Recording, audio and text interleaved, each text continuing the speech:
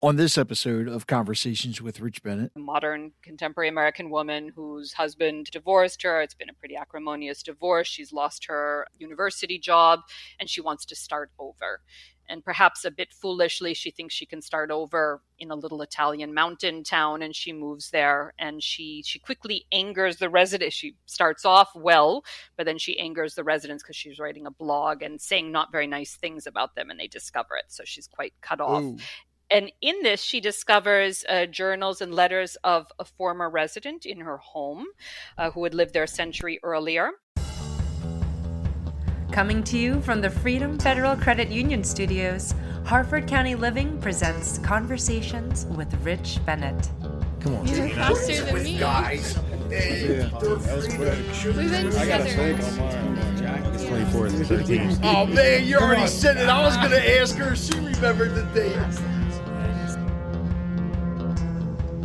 My guest holds membership in both the Women's Fiction Writers Association and the Historical Novel Society. Furthermore, she has authored numerous short stories and 3 novels titled 3 Coins, Dark Blue Waves, and The Shadow of the Apennines. Her forthcoming publication, which is a collection of short stories, Drink Wine and Be Beautiful, is scheduled for release in May, if I'm not mistaken.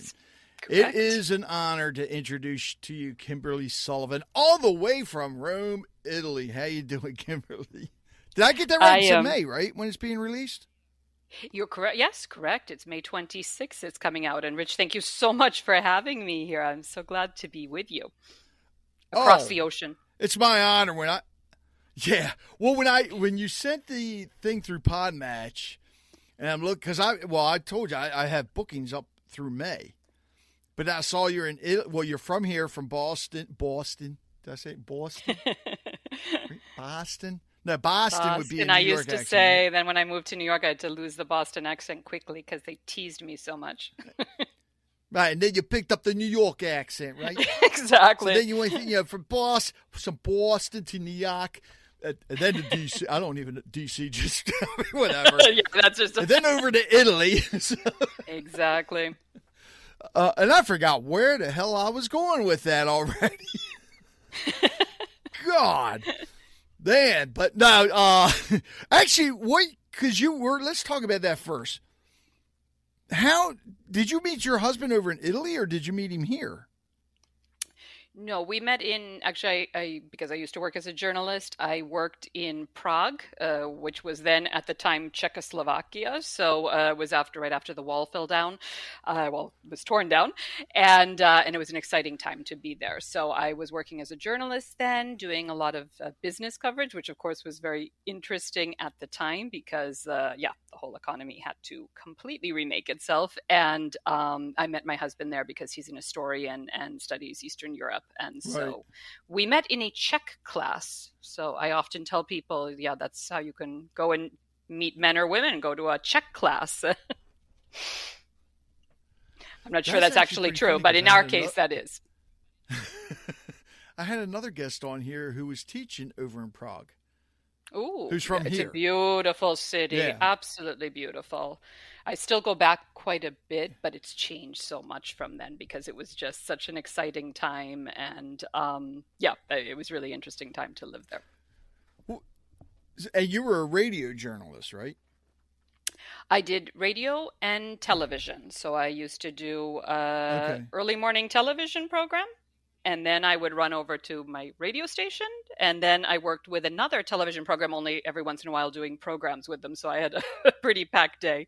And it was mixed between, they let me also do a program in Czech, which was very funny because I lived there for 3 years. I learned Czech quite well at the time, but I made a lot of mistakes. Right. It's very, it's like Russian. So the grammar is very difficult. But the wonderful thing is since they loved having Americans there at the time. So no matter what I did, they would say, oh, but you speak so beautiful.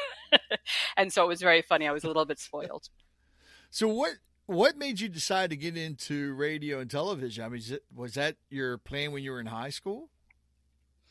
So I loved journalism, and I actually really liked politics. So I started working in on political campaigns when I was in high school, and then continued in college. wow. And so I had worked in quite a bit of political campaigns. I worked in the New York Assembly. I worked for my congressman, New York Attorney General. I worked in the White House when I was in college. But at the same time, I was working in journalism. So I worked for a local television station. I worked for my college radio as well. I did a lot of internships at a national television station. So yeah, I liked both of them, but I decided to switch into journalism afterwards, and then loved being in Eastern Europe. It was an exciting time to be there, but then eventually I started volunteering actually with Bosnian refugees when I was a journalist, and because they were a lot in Czech Republic and in Austria, where I also lived. And then I started becoming more involved in the development work. So that's what I'm working in now and writing in my free time. But so I work with a lot of countries in development, helping with rural development and socioeconomic development and gender and these issues. So yeah, so it's nice. So I've had a lot of different careers, I guess, but it's something that's fun. Where'd you go to school at for that?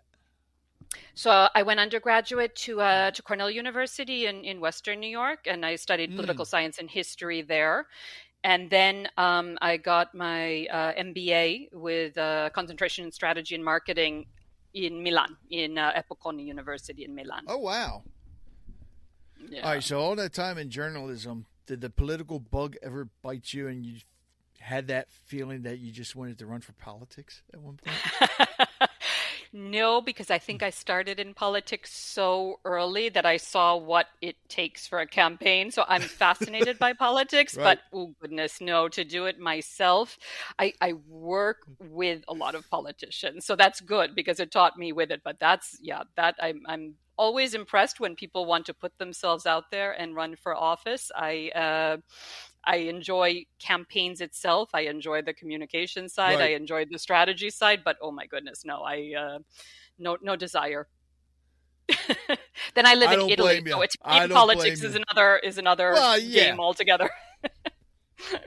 Yeah, I don't blame you. I've had several people try to get me to run, and I don't care how honest you are. I don't care, what you do for a living. If you get into politics, you're going to make enemies no matter what. It's like, I don't want enemies. So it's like, forget it ain't for me.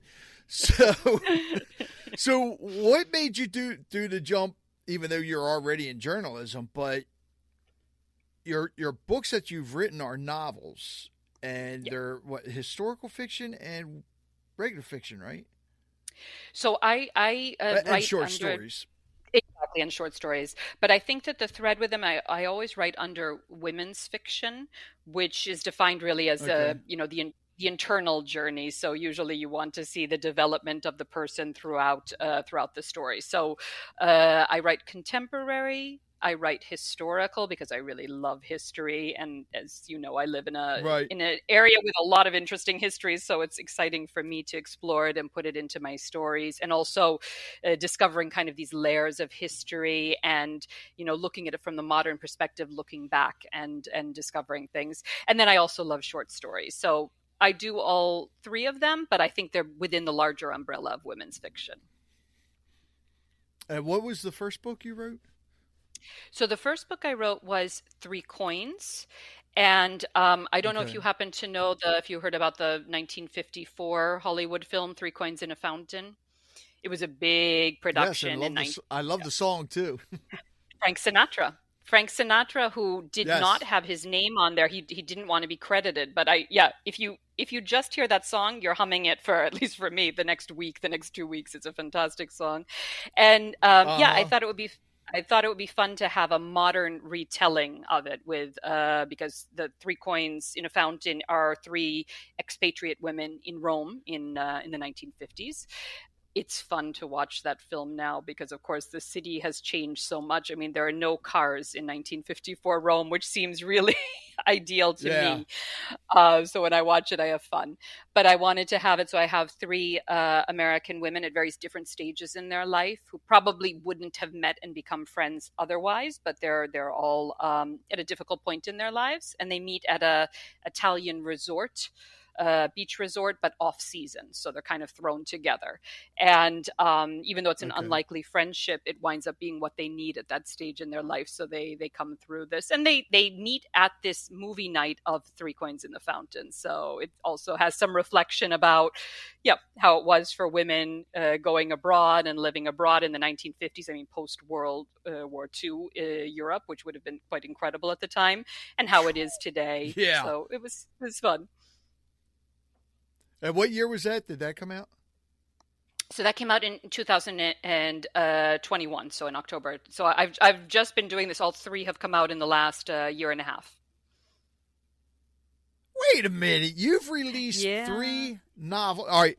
For those of you listening, not 3 books, not 3 short stories, 3 novels, not novellas, novels in a year and a half? I'm kind of thick, too.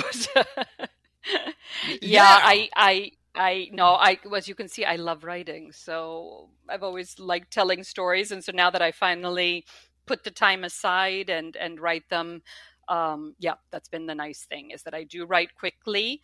I have a lot of ideas that I love, and I see it through all the way through, but then the editing process takes longer. Then I have to go back and do the editing. But but the nice thing is that I write pretty quickly, which is good. Wait a minute. You do the editing? So you don't have an editor? No, I work with an editor. So I write, obviously, the story. And then I usually have trusted beta readers. So these are people who read the first draft, a cleaned up first draft, but they give their initial views on it. A lot of other fellow author friends and things like that. And then I go back and I do some more editing. Then I send it to my editor, and she reviews and comes back, and then it goes to then I read it again, and then it goes to a proofreader. What they don't tell you about writing is you read your own work at least 500 times, it seems. And that's why I love talking to authors, because I am so amazed by the differences between them all and the way they work and everything they do. And I did an authors podcast roundtable where I had several different authors on, because I wanted different approaches. Absolutely. And I'll let you know. I'll send you the link. But one of the things, and I never heard another author say this until that day, and it made sense. And the lady said, if you want to be a good author, you have to be a good reader. Absolutely. Like, yes. That makes sense, because I mean, I would hope that every author reads. Yeah. But no. You look at other trades. Yes, but you look at other trades like this with podcasting. I can't tell you how many people I've talked to that do a podcast that don't even listen to podcast. Oh my! It's like, okay, that's. Why would you do a podcast if you don't listen to podcast? Why would you write a book if you don't read books? Yeah, you need to get an idea. 3 novels in a year and a half. I'm still blown away by that. And you're not self-published, are you? You go through a publisher, right? I am. No. I'm otherwise I wouldn't write with those rhythms. I am self-published, because the thing is that I aside from the fact is that I have a career anyway, so this is something I do in my free time. So right. I definitely wanted to have control over it, number one. And I want to switch between genres, which is a little bit more difficult in traditional publishing, which is fair enough. They want to kind of brand you as one. So I'd probably have to choose either historical or short stories. And the other thing is that because I write quickly, it just takes longer in the publishing world. So I write, and then I find my beta readers, and then I have an editor with whom I work, so I can line things up fairly quickly, because my goal is to be writing 2 books a year. And I'd like to continue doing that. So yeah, I've already got my next one after the short stories is going to be going to my editor next month. So, and I've gotten lots of great beta feedback. So once you have the system in place and you have really good people with whom you're collaborating, I think if there are other listeners who like to do that, I think that indie authoring can be really positive for that. All right, I have to hear about this system. I mean, if you can walk us, well, I don't have a magic wand, but because, but here's what gets me. I mean, because you still have a career, okay? You're doing that, plus you're writing. God, apparently every day it seems like if you put out three novels in a year and a half, and I'm sure you're not just sitting down the whole time. Do you work from home? No, you don't work from home. No. All right, but I live close to my office. Okay, so when you wake up, walk us through your routine, because I'm sorry, but I mean, you're telling me, this is just amazing. I don't know how you can do it. But there are a lot of people who write, and actually, I don't know if you happen to ever have romance writers on your program, but I have to say, I mean, yes. Some people don't. It's not the genre that I generally read the most, let's say, or anything, but I am amazed by romance writers, and fantasy writers are the two that are incredible. I mean, that doesn't seem like anything compared to them, because they write constantly. And in fact, when I first started, I had a critique group that had a lot of romance writers in it. And I must say they were amazing, because they put out so much. They're used to writing so much. They, even when they're published authors with a, in a traditional way, they're expected to have probably 3 would be minimal of books, per year. And they write with incredible speed. It is training yourself to some extent, I think. And by the way, I'm not an expert. I consider myself starting on this career, but I do try to put in some writing time most days. Okay, I'm not rigid about it, because there are days that I simply can't. But even if I know I'm not going to have that much time, even if I know I'm only going to get, 600 words in, that's fine. I will do it to do it. And then on weekends and, evenings when I have more time, I can write a lot more. So it is a little bit of a habit.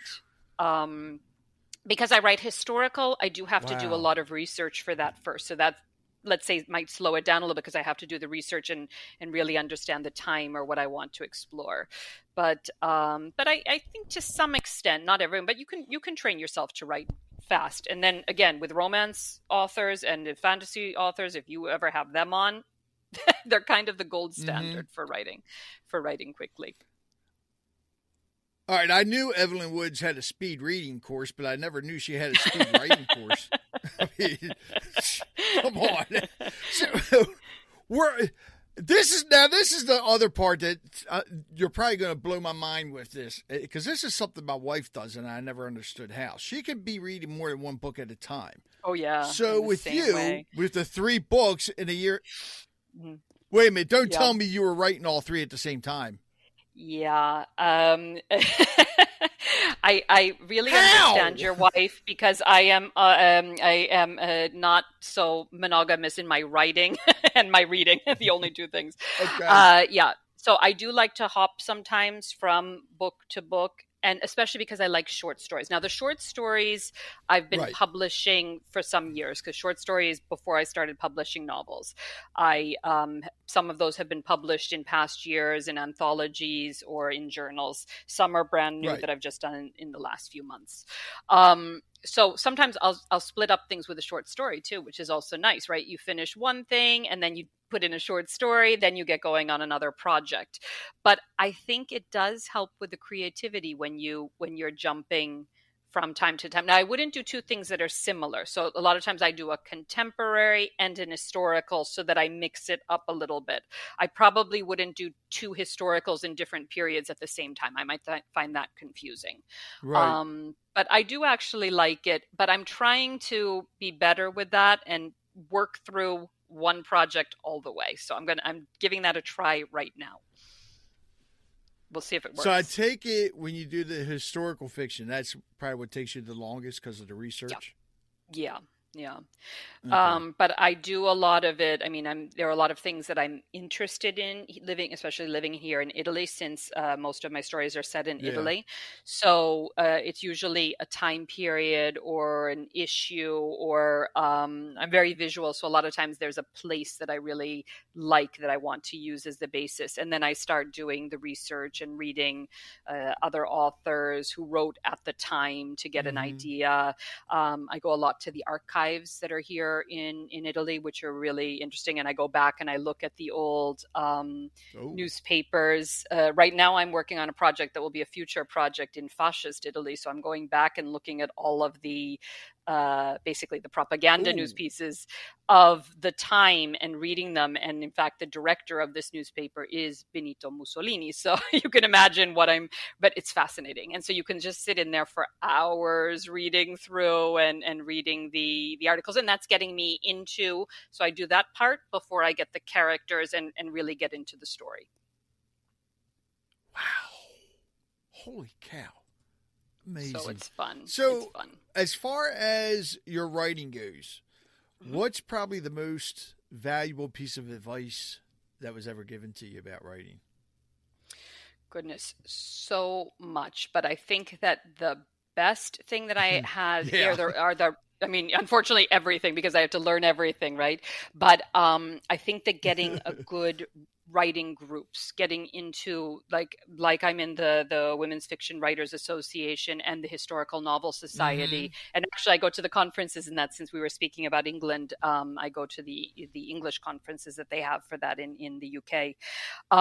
Because you just meet so many like-minded individuals who are also writing that, Right. you become friendly with. I have writers groups that are within that, and they really understand the challenges. They understand what you're going through. They can give you advice. They can be a sounding board. Authors, I find, are very, very generous with their time and teaching you what they learned and what they learned that does not work. And I find that specifically indie authors even more so, because they want people to succeed. It's still a growing area of books, but a rapidly growing area. So I think indie authors specifically, how they market, what worked, kind of this types of things that we share a lot of that information. So I would suggest anyone who's interested in writing to find, whether that's your local group, whether it's a big association, get writing groups, bounce your work off people, because that's the best thing that I get out of those groups. So I think that's helped me the most, I think. Actually, I'm glad you mentioned all that too, especially the marketing, because if you're living in Italy and you're really not on social media, and I'm sure probably a majority of your books are probably purchased over there in Italy? No, actually, it's mostly in the U.S. Also here, but it's most of my market is in the U.S. I'm not on. I mean, I do have my blog. Oh, I'm sorry. I do have my blog. I do have my author newsletter, and I do have Instagram. I use a lot for my work. Okay. I don't have Facebook. But I market it a lot that way. I get out through. I get a lot of editorial reviews that gets out. I have been in a few newspapers when it's been reviewed and things like that. That obviously gets out. Obviously, podcasts are a great way to reach out. And then so actually the biggest market is the US, and then a lot of other English speaking countries. But Europe is, I do have to translate my work into Italian, which is what I plan on doing. And then because I speak Italian, I can that's also gotta be participate. Fun. Yeah, that will be fun once I've got to do that now. So, well, I guess then you're not coming over here to the U.S. for book signings, though, right? Unless you do them. Well, heck, you do book signings. I should. Well, no, you can do book signings virtual now, because you can true. sign them and actually send them to the people. Absolutely. Yeah, no, wow. I do a lot of virtual now are also, you do book tours that are virtual. I have joined in on book clubs that are virtual. So I have joined in the US for book clubs. But yeah, I would love to do, because libraries do such a great job of it too. I would love to sometime on a visit back to the US, or when I retire from my job and this is my full-time job, then I probably will go a little bit more often and do these types of things I'd like to do. Because it's nice to meet your readers. It's nice to talk about writing. Kim, at the pace you're going right now, you'll be able to retire next year probably. And then you have to break the news to your husband, say, honey, we're moving to the United States. I'm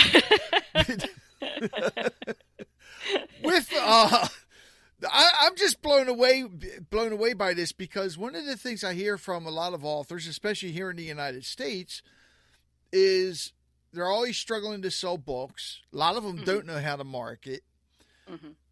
And they're doing book signings, which really doesn't seem to help a lot, because, well, they're only doing them where they live. But you're proof that it doesn't matter where you live. People are going to buy your book no matter where they're at. And I just love it that the way you're marketing, you're not using social media a whole lot. I mean, you're not using Facebook. You're not using BookTok or whatever it is. Whatever other ones. You just have Instagram and what? LinkedIn? LinkedIn I have for professional, for my work, for my day job, but I don't have for... I'm using a little bit Twitter, but a little bit less for books, and mostly Instagram. However, I am working with a lot of people, like when I do book tours, who are doing that. So they also get your book out, and that can help.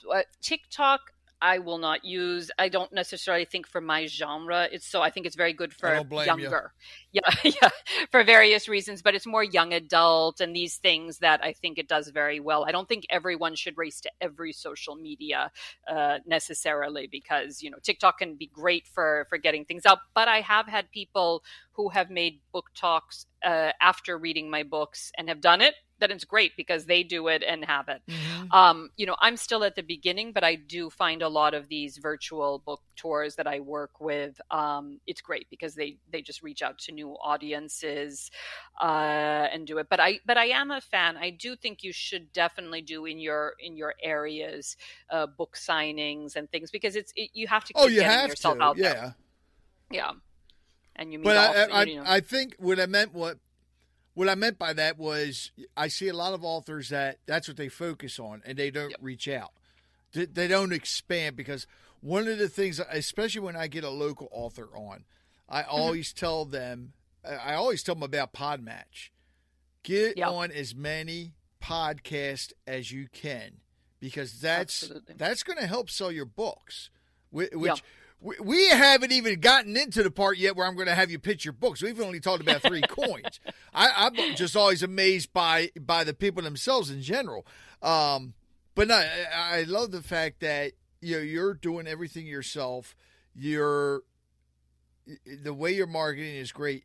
Now I got to ask you this, and I hope you're getting a lot. If not, then I'm going to be yelling at a lot of people. A lot of reviews people leaving reviews, full reviews for you. That I have to get more of. So a lot of people read the book, and I have to say, before I started writing as an author, I'm also not a person who always left reviews. Now, of course, I've changed entirely. Yeah. So I read books and I'm always reviewing, because that also, for your listeners, if you read a book and you love the book, please leave a review, because as we know, it is all the algorithms, and this is how books wind up getting, especially new authors, this is how you get to be known. So when people leave, even if it does, and I think some people get scared because they think they have to leave really long reviews. 3 sentences, 2 sentences, that's fine. Yeah. And that's a great way to get your books into the algorithm so that other people can discover you. So if you like author X and author Y write similar books, they will be able to put that together for your searches. So I think the best thing that you can do for an author, and specifically for an indie author, is leave a review.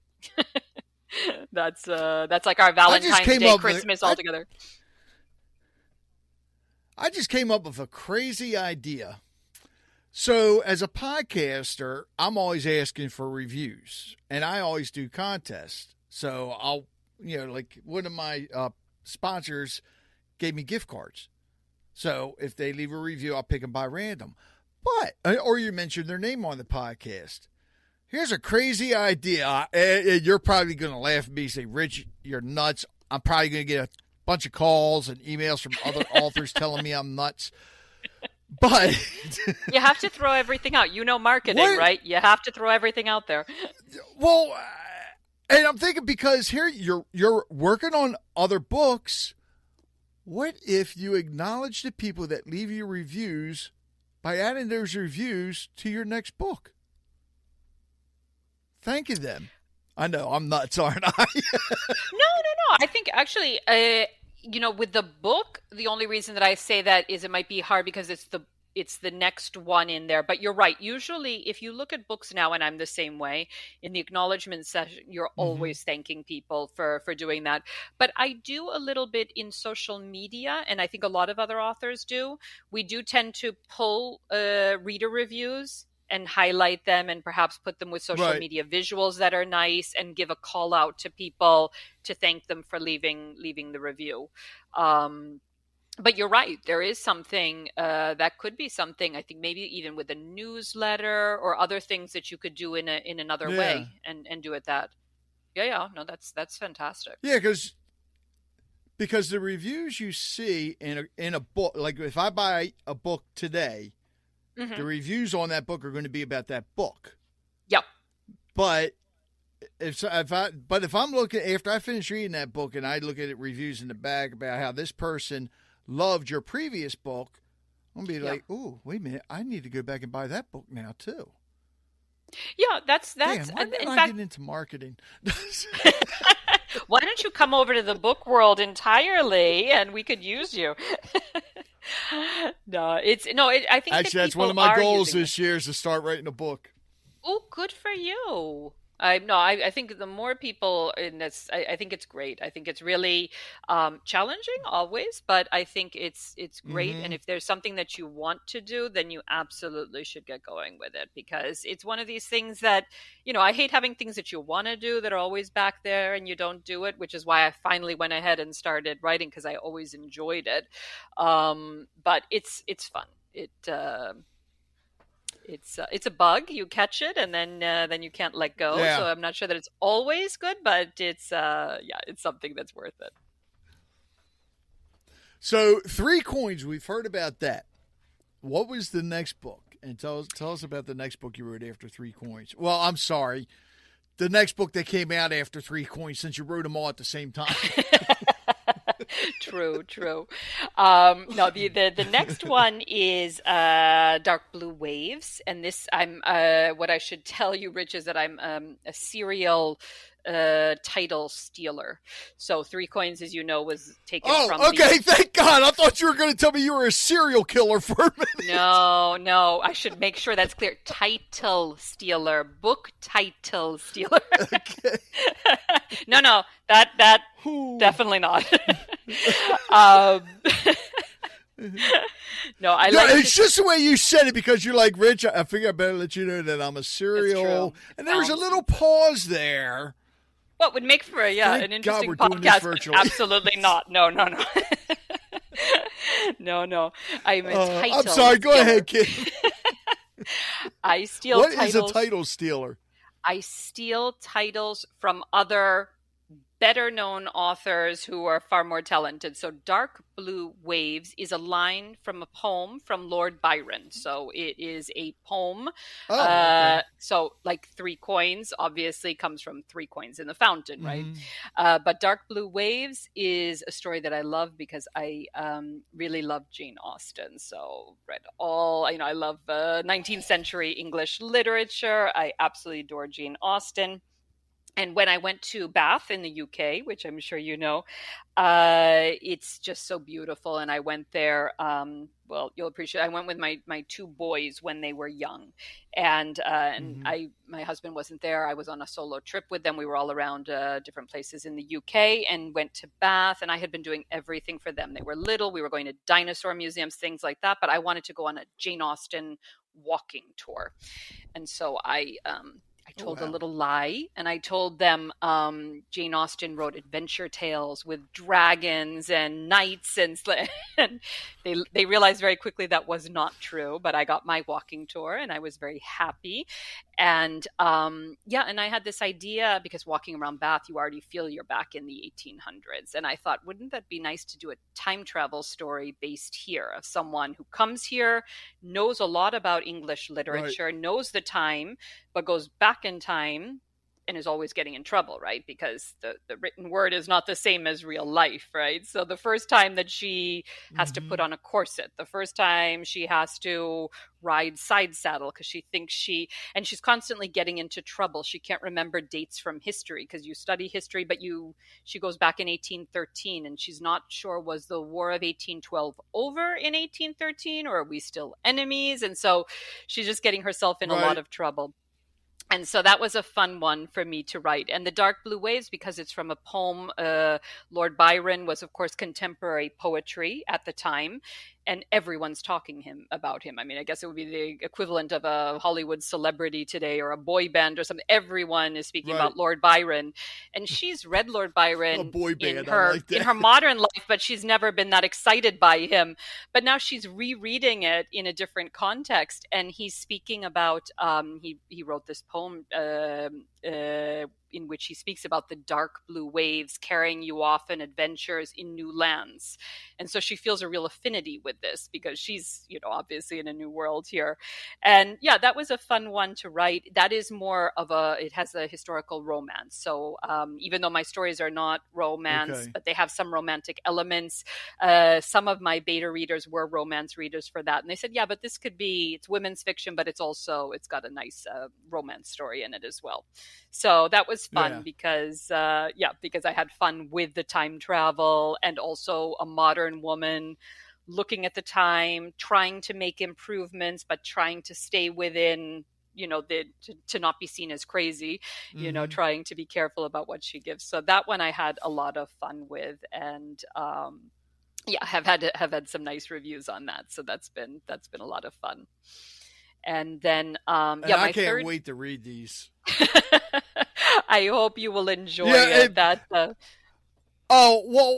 And here's the thing, because a lot of people, especially a lot of guys I know, they're like, Rich, really? You got to read a romance novel? It's like, look, when I have authors send me books, because to me, I think when I love to read them afterwards, because I use the Larry King method. Larry King never read any books before his author came on. I know that because I worked for Larry King years ago. Oh, really? Yeah. So I love the fact that he did that. I worked as an intern on Larry King, and yes, I know, because the interns used to read them. I can attest to that. But somebody asked him that question. He's like, "Why don't you read?" And his answer was great. He said, "If my listeners haven't read it, why am I going to read it? I want to hear the author talk about it and basically sell me on it, And I'm already sold on the first two that you told me. Yeah, but it makes a lot of sense. And I've heard other podcasters and interviewers that have talked to authors that have read their book, and sometimes the author can hardly get a word in because it's the host that's telling everything about the book. Well, I think this is one of the fun things as an author. No, I know that some authors don't like this, but I personally do. When you write your book, obviously you're the closest to it, right? And as I just said, through the process, you read it so many times and you go back and you revisit. But I actually quite like it when people read your book. It's kind of, then you send it out into the world, and then quite frankly, not that your work is done, you're still marketing, you're doing things, but how people interpret it is up to them, right? And I often find that people are bringing their own their own perceptions to the book and to the reading. And I often find that the way people are interpreting it isn't necessarily what I had in mind, but they're looking at it from a different perspective. Right. And I often find that very nice, so that's interesting too, because it could be that, depending on where you are, where your regional is, what your interests are, people read different things into the book too. So I think that is a positive thing. I know not all authors love that, but I think it's great, because I found also, even when you read books, I don't know if this was the case like with your daughter and everything, but there are books that you read maybe as a teenager, right? Or things that we read for English literature classes in high school, and then you haven't read them since then. Then your kids read them, and maybe you reread. And you see it completely differently reading it now than you did then, right? You're a different person now than then. So this is how I liken it when other authors or when other people say it. No, because people are coming in with their own experiences, and they might be interpreting certain things in a different way, and that's not wrong. That's the thing that we get out of it as a reader. It's like a song. I mean, you think about it. Growing up, the songs we listened to back then, and a lot of times it was because it had a great beat or whatever. Yeah, you understood some of the lyrics, but then as you get older, you have, at least of me, I have more of an appreciation for it. And there's songs that I couldn't stand when I was younger. Yep. And I listen to them today, and it's like, oh, my God, man, that's a good song. Yeah. And, the lyrics, it's weird. The lyrics can be the same, but because of something that happened in your lifetime, the lyrics have different meaning. And Absolutely. The same way. It could be the same way with a book. And I've seen it happen with... Prime example, and I bring this up a lot, The Secret by Rhonda Byrne. Have you ever heard of that? I know of it, but I haven't read it. Okay. Well, I read it. Well, let me rephrase that. I saw the movie first. Actually, the movie came first. Then, since the movie was a success, she wrote the book about it, and it helped me a lot. It's basically about the power of positivity, how to align yourself, the law of attraction. So I gave it to my daughter to read. She couldn't even get through the first chapter because she said it was too negative. It's like, huh? But the way she interpreted it was completely different than the way I did. No, absolutely. So, well, this is why book clubs are fun too, right? Because everyone comes with a different perspective to the same book. And there are people who you even think your taste is similar in books, but then you realize on certain books, no, it just doesn't. Which is why, one of the other things is that I don't actually have, while I don't like them, I'm not going to say I love them, but people often ask me, I don't really have a problem with negative reviews either. Obviously I like it if people like my book, but I don't really have a problem with that either, because you learn from them. Yeah, exactly. One, you learn from them. I always read them anyway to see what people like, what people don't like. But at the same point, I think it would be unnatural if everyone, likes your books. That's true. So I don't take it personally. A lot of times those negative reviews can bring more positive reviews too. Oh yeah, no. I don't think you're time. Let's take a little break here. I want to talk about one of my sponsors, Maryland Pickers. Maryland Pickers is a local junk removal service, and they also have dumpster rentals as well. I actually called Jeremy when we were doing our spring cleaning this year, and he brought the dumpster out and quick to answer the phone. Came out the day he said he was going to pick it up, answered all my questions. Everything was fine. Phenomenal. Very professional to work with. So if you're looking for junk removal service, if you're looking to rent a dumpster, contact Maryland Pickers. Go to marylandpickers.com or give them a call at 443-206-1859. Again, that's 443-206-1859. Tell them that Rich from Harford County Living sent you.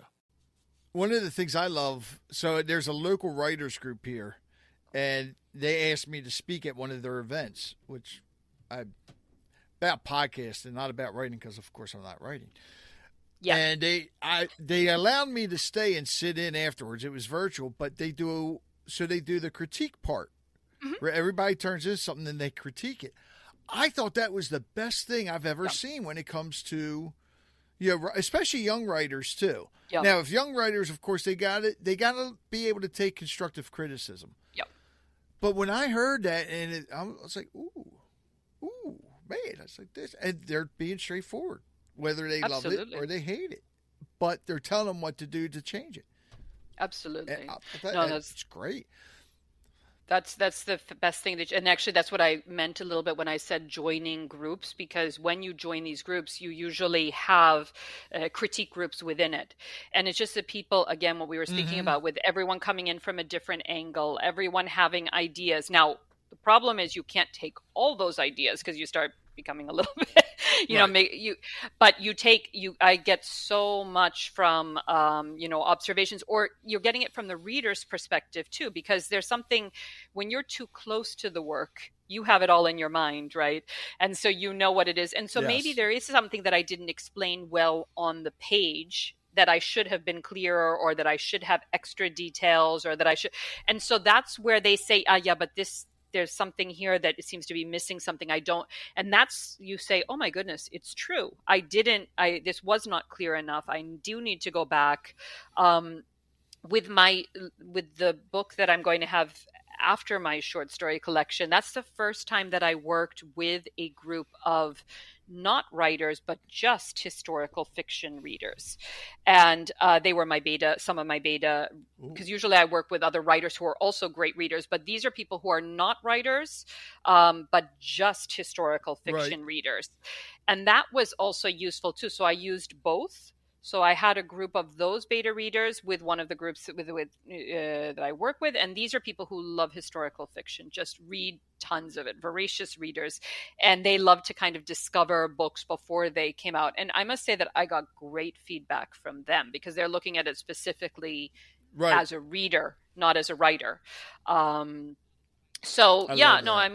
think all of it. And I think absolutely the best advice I can give, aside from joining groups that are going to help you along in the journey, is one, get used to constructive criticism, because it's the best thing you're ever going to get, and develop rhinoceros skin, I always say, because both for critique rhinoceros skin.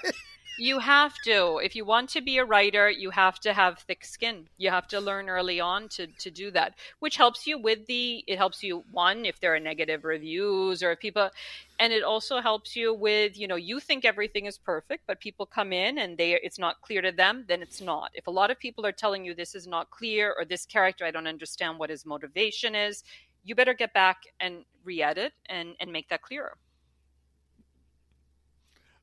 I have to admit, that's the first time I heard that term, rhinoceros skin. Oh, it's helpful. It's very, very, very thick skin, right? That level of it. In life, it helps you, right, Rich? Oh, yeah.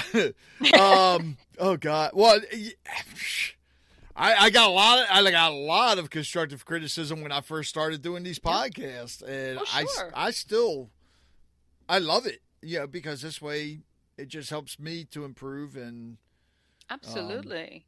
But in anything you do, you need critiques. You need to get better. It's normal. Yes. Yeah. Now, unfortunately, nobody's been able to give me a critique on how to grow hair, but that's okay. So your third book. Yes. The one that I don't want to try to pronounce again. You did it so perfectly, in the shadow of the Apennines. So, yeah.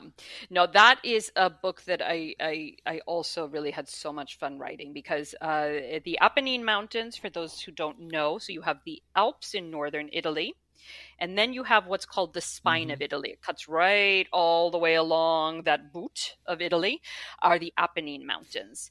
And I am writing about a region that's called Abruzzo. It is, if people know where Rome is within the region of Lazio, and right next to that region on the eastern side is Abruzzo. It's a very mountainous region. It was, until recently, let's say, a very cut off region, even if it's close to Rome, because of the mountains, because there wasn't very good, there wasn't a highway there until the 80s, actually. So there were just very small roads. Wow. And the mountains are quite rugged. So it could be very cut off, and it was quite a poor region for much of history as well.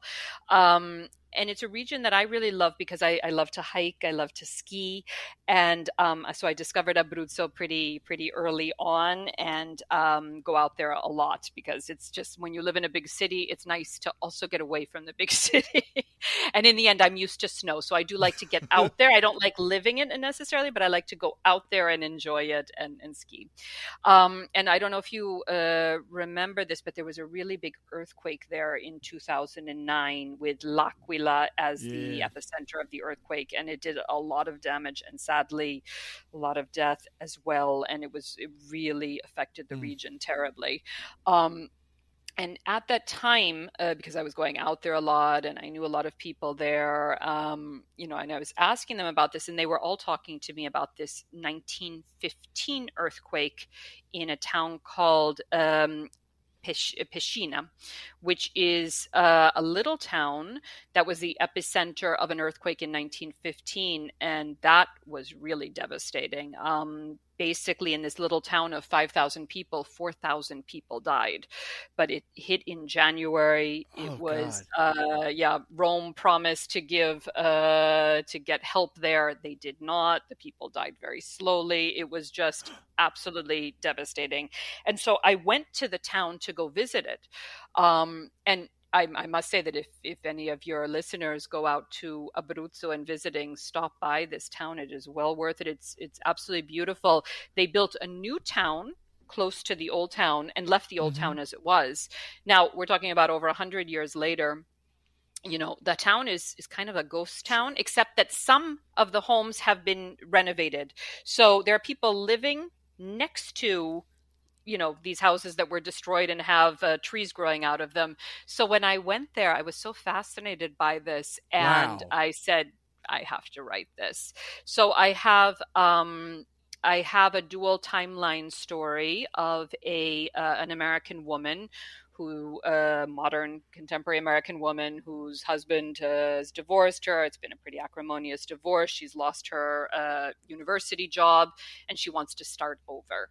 And perhaps a bit foolishly, she thinks she can start over in a little Italian mountain town, and she moves there. And she quickly angers the residents. She starts off well, but then she angers the residents because she's writing a blog and saying not very nice things about them, and they discover it. So she's quite cut off. Ooh.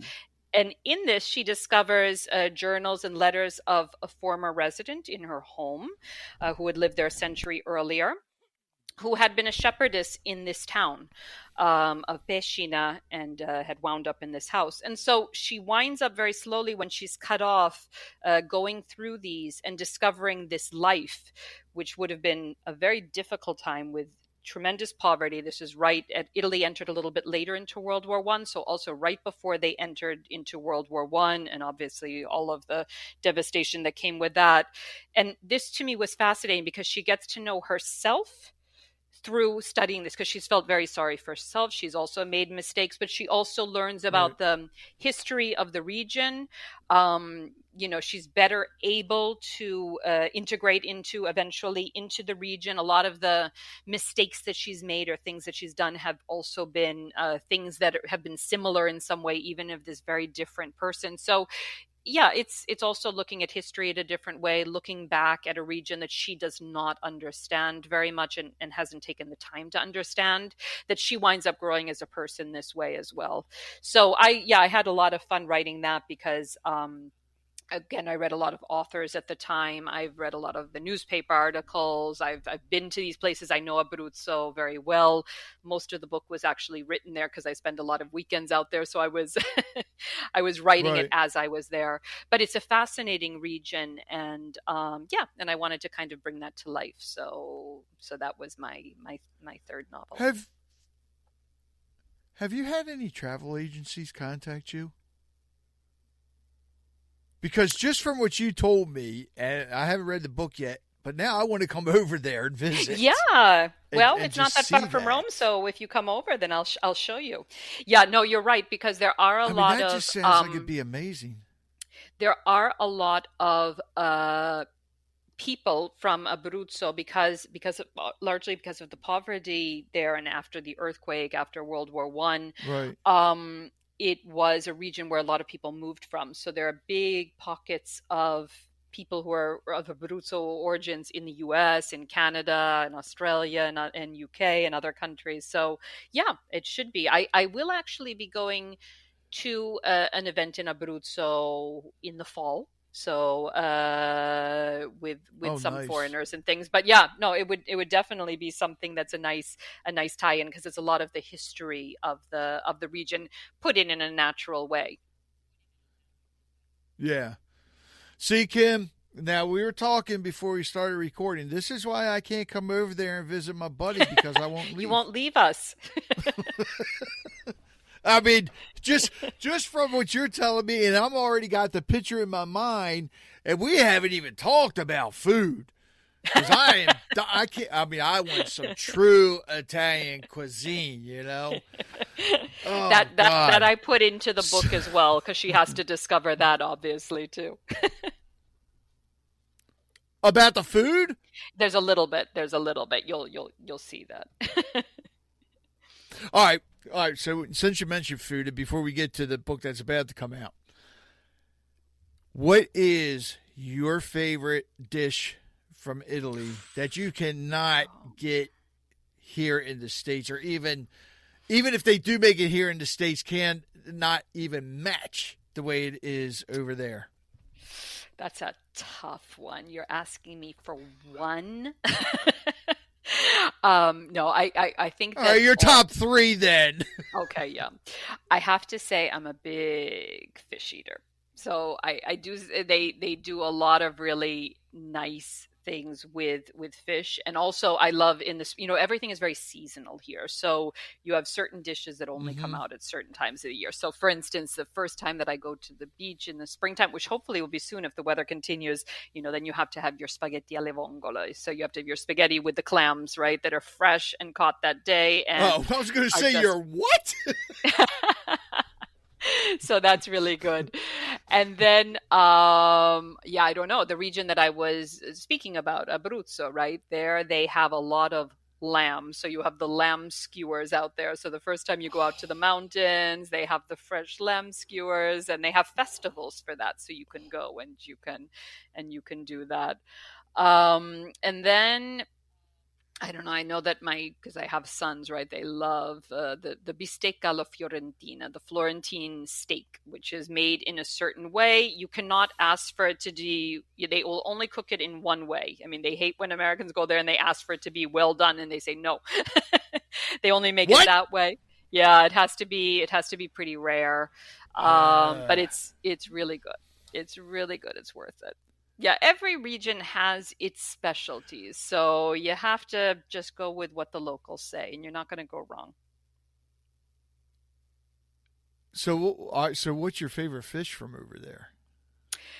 So that's a hard one too, because they have a lot of good ones. But I think that or maybe the orata is very good. The orata is like it would be sea bass, quite large. But the Mediterranean fish are different from the Atlantic fish. So since I grew up in Boston before I moved to New York, I mean, I was used to really good seafood, but it's just different. I mean, the fish taste different too with that. But that's really good, and they make a wonderful one under salt. They prepare it and cook it under the salt, which makes it even more tender. It's really good. Ooh. Oh, yeah, I got to get... Something tells me there's probably not a lot of vegetarians in Italy, are there? Well, the thing is, I don't think, I don't, but you can, so for instance, I as I told you, I lived in Prague for 3 years. I mean, there it's mostly a meat-based diet, right? So I think vegetarians actually did have a difficult time when they visited here. Here, you could easily eat, you can have pastas without seafood or without meat and everything. You can find food, but yeah, I mean, they tend to eat a lot of, especially fish and and meat and everything as well. So I've convinced you. I just said and this is something that always gets me. People that travel when they go to other countries, and not just other countries, even here in the United States, when they go to other states, how they won't try different cuisine. It's like, You have to. You'll enjoy it more. And I mean, the only places I've really been to is Japan, and they have amazing food. Guam, really. I mean, there's. Oh yeah. No, the Japanese are very luckily sophisticated. Now, luckily, when my buddy came here from, that lives in Italy now, because his wife is Italian, she's from there, and she made spaghetti, or how did you say it? Yeah, I don't do it perfectly either, but as your friend will tell you, they do the double consonants, right? So spaghetti, you have to pronounce it longer. Okay. Yeah. And what she yelled at me because when I put it on my plate and then I smothered it in the sauce. Yeah. She yelled at me. Very little. She goes, "Yeah. What are you doing? No, you don't. Yes, just enough It's a little bit. This is the thing. Yeah. To give it color. Yeah. It's just a little bit. We and I grew up too with my family putting lots of sauce on it. No, it's and I have to say I didn't like it for that reason. Then when I came over into Italy for the first time, I said, "Oh, this is so much better." So it's not a lot of it's the flavoring. Yes. Absolutely. Yes. Yeah, but definitely. I agree with you with and trying to this day, the taste. That's the way I do it. Yeah. Yeah. No, it's true. So, but speaking of, because what goes good with a good, with good food? Excellent wine. Always a good glass of wine, right? Right. Which brings me to the new book that's Very coming good out. segue. And this is a this is a collection. So this isn't like an anthology of the other short stories you did. This book is all of your short stories, right? Yes. And all right, and what is this book called? And this book, Rich, you will appreciate it. Not a serial killer, but a title stealer. I did it again. This is, again, as I told you, I go for authors I love. E.M. Forster, the British author, wrote a beautiful book about, it's not his best, but he wrote a beautiful book about Italy, which is called Where Angels Fear to Tread. And he had a line in there that was so perfect. So of course I stole it, part of it from my from my title. It is speaking about, when people used to go on the great journey from the UK to Italy by horse and carriage, right? So they would have to go through the Alps at a certain time of year because then the snow would start and you couldn't go through. So you could only go at springtime. And he talks about this long journey into Italy, and he speaks about going from so he's speaking about Northern Europe, obviously, but he's speaking about it as where that the vegetation changed, and as they moved into Italy, the rivers became wider and the mountains became lower, and the people ceased to be ugly and drink beer, and instead began to be beautiful, drink wine and be beautiful. So I just loved that line and I thought it was great. And so what did I do? I do have that line in the first page of my book so that it is properly attributed to E.M. Forster, but it's a fabulous line. And so all my stories are sent. And be beautiful. I love it. I know.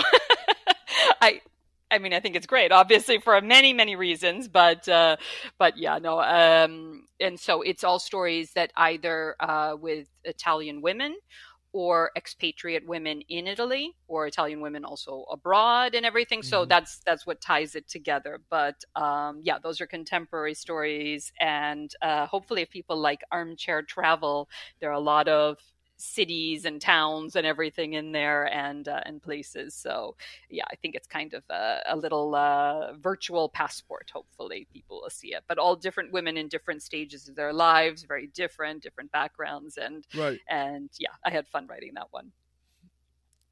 So how many stories in it total? There are 21.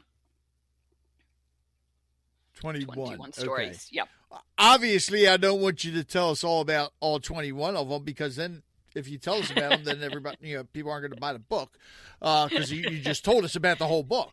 But if you can, tell us about three of your favorite, without going into the whole short story, because short story short. Sure. But tell us about three of your favorite ones from the book. Wow, but you're kind of asking, like, choose your favorite child. No, no, it's not that. I like, since I wrote all the stories, it's hard to choose my favorite. No, I'm teasing. Yeah, so I don't know. I as I said, since I write women's fiction, and this is about women and their interior journeys, it's showing different aspects of it. So, one that I enjoyed, because I don't know if you know, in Rome we don't obviously get snow very often, but in the last 10 years we've gotten it twice, which has been pretty impressive, seeing Rome in the snow. So one of my stories, it's a Roman snowstorm that just puts the airport in chaos, Fiumicino. And so the passengers have to stay overnight. And that action really changes two women incredibly, just what happens within that night, and just causes them to reassess their lives and everything from just that one experience. Because I like this idea that one little action can change entirely how you think about your life and kickstart things to be different. One of the stories is which also takes place in Rome, is a woman who comes over rather naive, very young, to Rome. And after a difficult first meeting, she winds up meeting someone who's going to become, her best friend in life. And from going from misunderstandings to just being, such a strong friendship that lasts a lifetime. And then I have another story, which is very introspective, of a woman who is an Italian woman who goes to Bali, which is a trip that her husband has always wanted to take with their son, but it just hasn't worked out until now. But now she's going alone without her husband. And it's a time of introspection, being in another place and looking at things a little bit differently. So then we discover that there. So yeah, they're all different stories. Again, looking at different aspects of it. I mean, I look at family, I look at friendship, female friendship, relationships, starting relationships, ending relationships. So there are a lot of different right. aspects there. And this one, Drink Wine and Be Beautiful, comes out in May, right? May exactly. 26th, yes. Was it? It is the 26th of May. Okay. Excellent memory. And if you have any of your readers who are on NetGalley, I hope you don't mind me making a plug, but you have advanced reader copies. No, I never heard of NetGalley. What is that? Oh, it's great for authors. It's wonderful because you have your advanced reader copy up on NetGalley for some months before the publication. Okay. And that's when readers, and I'm a big NetGalley reader myself. I mean, not just as an author, but I go there and I read a lot of novels and give reviews and promote them a little bit. So if you have any of your listeners who are on NetGalley and like short stories and like Italy and would like a little virtual escape, please, I would be very happy if you want to request my novel to read and review. Oh, that's awesome. Now I got to check that out. Jeez. I know NetGalley winds up getting you in books, gets me in trouble. No, because there are so many. There are so with many your books. Something very important. Oh, go ahead. No, just that I said there are so many books on NetGalley. Actually, I'm glad you mentioned that too, because with your books, are they also in audiobook form? They are not yet, and that is a mistake. I want to get them. I have been in touch now to see about. I think I'm going to start Within the Shadow of the Apennines and get an audio version of that as well. Okay. Are you going to narrate it yourself? No, I'm going to pass that over to an actress to Why not? No, I think I'd also prefer just listening to a different voice and doing that. So no, absolutely. I think there are a lot of voice. Yeah, I'm sick of my voice. No, I think it's nice to, you do everything else. You do your own marketing, you do this. It would be kind of nice to just have someone else, and then I can sit back and listen to someone else's voice, which I think is lovely. So. Yeah, and I get tired of listening to my own voice too. And I got voices in my head all the time, so. So you have to write a book. You have to let them out, otherwise they just stay there. Yeah, that could be dangerous. Kimberly, tell everybody your website and where they can get your books.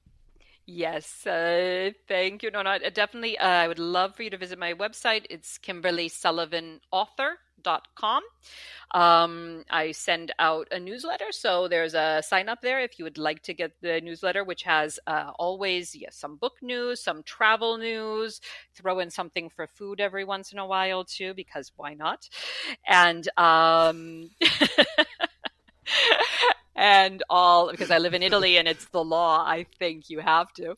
And no, so in all of my books, all of the information is there. And I certainly hope that people might like one of the stories. And if you do read my book and enjoy it, please do leave a review.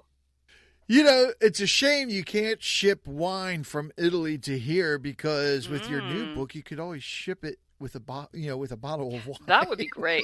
That would be great. Well, actually, or else do a wine tasting. Oh yeah, but you gotta add some recipes in there too. God, I like cooking. Yeah. So this one's coming out in what's that? I like cooking, so why not every once in a while? Oh yeah. Yeah, I'm the cook in my family. I love cooking. God, there we go with food again. I forgot what I was about to say. I know, we keep going back to it. Oh. Rich, now you asked me. I'm not Italian, but are you sure you're not? Are you sure you're not a little bit Italian? Nah, Irish. Me, well, no, I guess. According to Ancestry DNA, I'm not. I think they missed something. There's got to be Irish. something. I'm a mutt. I might be. I'm a mutt. So, so the blah. God, rennet lips here. So, Drink Wine and Be Beautiful is coming out in May. You're already working on another novel, you said, right? Mm-hmm. And when are you hoping that the new novel will be released? That will be going out very soon to my editors. So I'm working on the re-edits now after beta readers. So that should be out in October of 2023. So that will be out in the fall. And all right. When are you going to go and take a vacation? Oh, no, I do take vacation. I love vacation. That's no. But it always gives me more ideas for books. That's the problem. So yeah. God.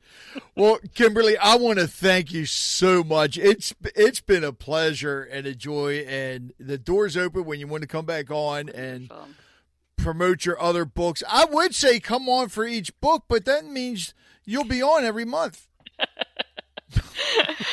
Rich, I wish I were that productive, but no, but absolute pleasure from my side. Rich, thank you so much for asking me to be on your podcast. And no, thank you so much. I've had such a fun time. And we spoke a little bit, maybe too much about food, but we'll prepare the recipes and everything for new food discussion next time.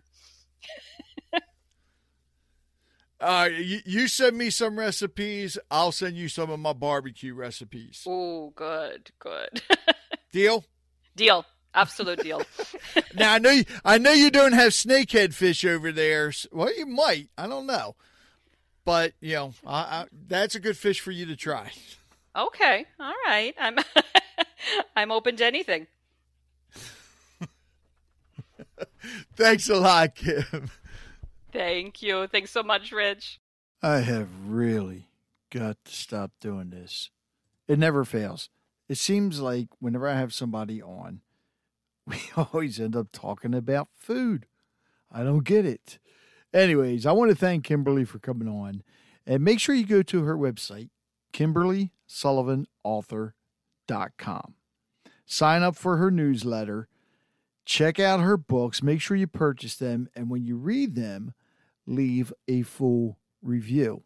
Now, here's something funny. When it comes to recommending a podcast, you're not going to believe what I found. I found a podcast called Kimberly's Italy. And it's not the Kimberly I just spoke with, but, well, just check out the trailer. Let's talk about all things Italian. The incredibly delicious pasta, risotto, ravioli, ossobuco, pizza napolitana, tiramisu, the entire Italian cuisine, the countless varietals of full-flavored and divine wine. The Italians with their rapid-fire speaking, with both their hands and their mouths. Welcoming and friendly people who are infinitely proud of their rich history. The crazy driving, art and architecture, so beautiful, it stops you in your tracks. So what's not to love about Bella Italia? My name is Kimberly Holcomb, and I moved to Milan when I was 30 to further my fashion photography career. I arrived with $5,000 in my pocket and expected to stay maybe 6 months. But I ended up staying 6 years because I fell hard for Italy and the Italian people.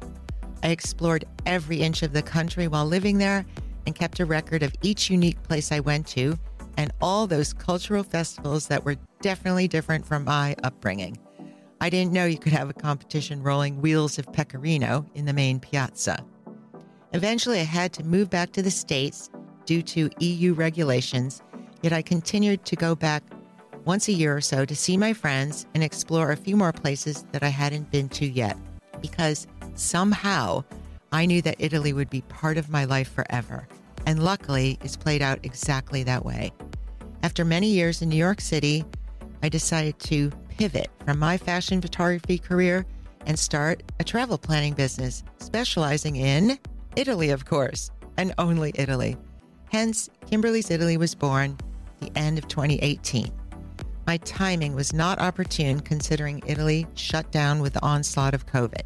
However, my partner in life, Tommaso, as I call him, suggested that I start a podcast and talk about my love of all things Italian. I agreed to his idea, but only if he would be my co-host, because he loves Italy as much as I do. As well, he's a tech geek, a guru of all things digital, and he knows how to produce a podcast. So here we are. We will share with you all kinds of stories from our travels and also the types of places that perhaps you couldn't find on your own. For example, how to drive over the rugged terrain of northern Sardinia to a family farm that will serve dinner to anyone that can actually find the place. Or how to hike on a trail with absolutely no signage, high above Lake Como, toward the Swiss border, to a mountain refuge where you can spend the night and be greeted upon your arrival with a heartfelt hug from La Mamma. Or for those of you who prefer urban travel, we will share with you where to not leave your car in Rome and tell you how to stamp your ticket on the tram in Milan to prevent you from being escorted off it by the Carabinieri. As I mentioned previously, this podcast will be about my love of all things Italian, the history, the cuisine, the people, and most importantly, how you can enjoy Italy as much as we do. You can find us on all podcast platforms, and you can listen to the episodes directly from my website as well, kimberlysitaly.com. Thank you so much for joining us. Grazie mille e ciao ciao.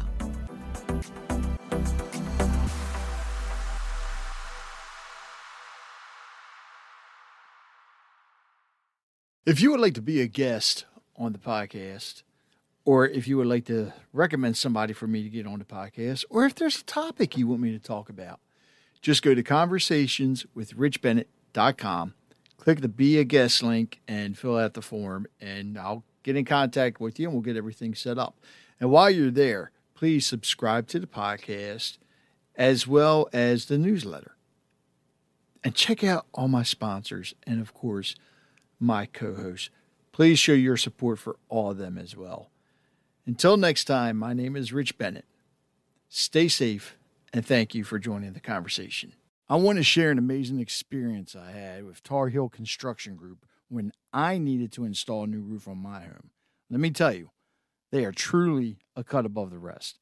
Tar Heel Construction Group is an award-winning residential and commercial roofing and exteriors contractor, focusing on roofing, siding, gutters, and solar solutions.